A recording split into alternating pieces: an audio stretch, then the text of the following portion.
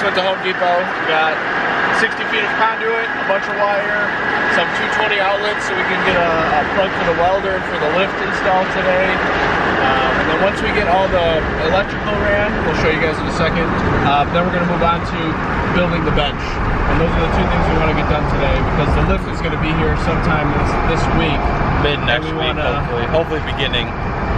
Hopefully we get it Tuesday, Wednesday, would be great. So we kind of want to be ready to organize around everything else. So we will bring you guys an update and show you guys what the shop looks like after we do some updates. We're getting moving. So we're back.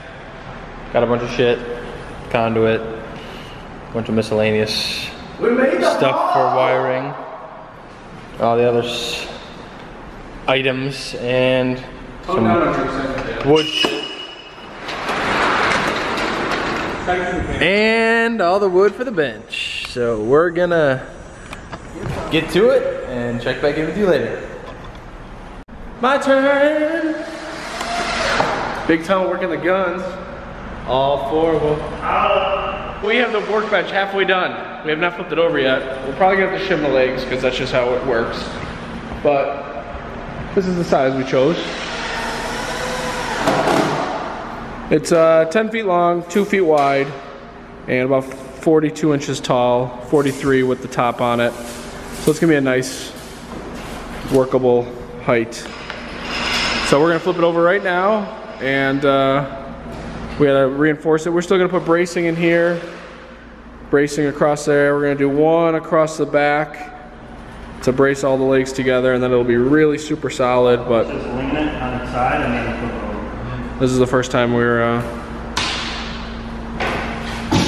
is she heavy?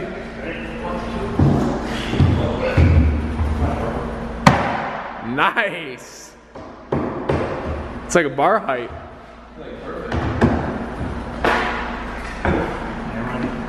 Yeah, I like this. I like it tall. Is she tipsy? Not too bad. Definitely good start without many braces. Cool. Getting some more stuff done. I gotta make a phone call, get some wooden shims so we can shim the leg once it's on the wall. But first thing that we've built for the shop is 60% completed. Oh, there's a huge box here for electrical stuff. We're not using it, so we're getting rid of that, and we're running the 220 all the way over there and up to there, so we can put the lift from over there. And the lift's gonna go kind of where Dan's standing right now, but more on that later. All right, we'll show you guys what the bench looks like when it's complete. In the next 37 seconds, we're gonna have it all wrapped up. Well, I think we're at a decent stopping point. All of our power tools have died. So we're about to do our last task, which we're gonna convert this shelving unit that we have here into a 3 rack, tire rack.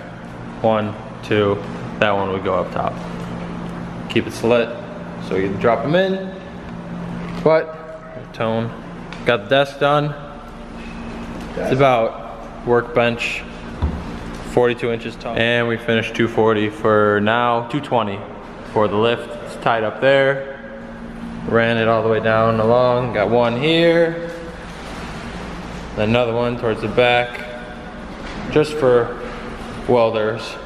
Welder up there will probably be used more than likely, and then we'll move it over here when necessary. Got the panel all back together, and that'll do it for tonight. All right, shop build, day 3, I think. We spent 3 whole days here.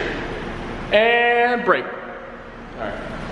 So me and Big Tom putting in some extra hours today. It's Monday, we worked all day, now we're here. We had to get some stuff finished up, so you guys might have seen in the same video, we're probably gonna do like a montage, 3 days. This is day 3. But we got some more accomplished. So Dan already showed you guys, we ran electric for 220 outlets. We have the wrong outlet in that one for the welder, so we have to get a different one there. Then we ran the wires up for the lift. Let's go do it here some more. So we got this bench built. Not this one, we'll get there. We got this bench built.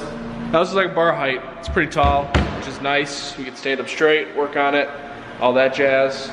But we have a lot of unused space underneath. So since we do a lot of transmission rebuilds, or I do, I made just a transmission bench. I'm gonna put like 1/2-inch furring strip on the edge to hold small parts. Then I'm gonna put a hole for input shafts here, but most importantly,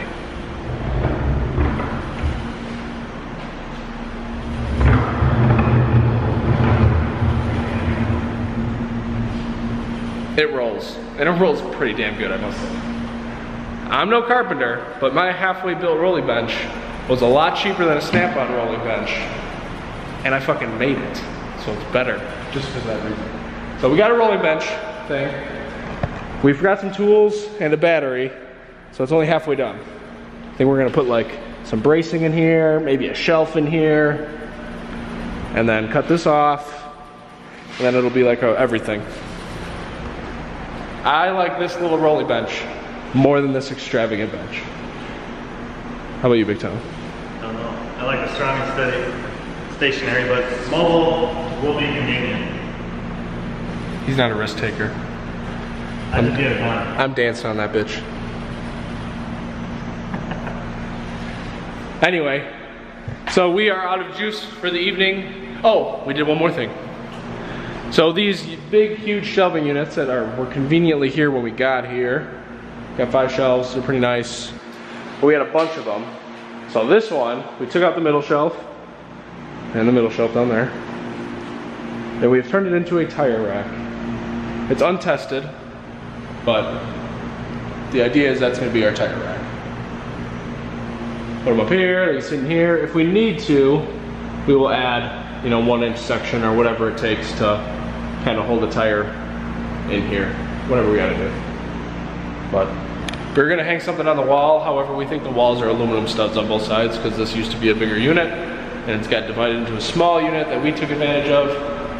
So I don't think we're gonna be hanging much from the wall like we were hoping to. Brooms, ladders, small stuff like that. But anyway, thank you guys so much for watching. If you enjoyed watching this progress, subscribe down below. We are getting the lift in the next couple days. By the time this video's out, hopefully we already have it up. That video's coming soon. It's gonna be amusing, I guarantee it.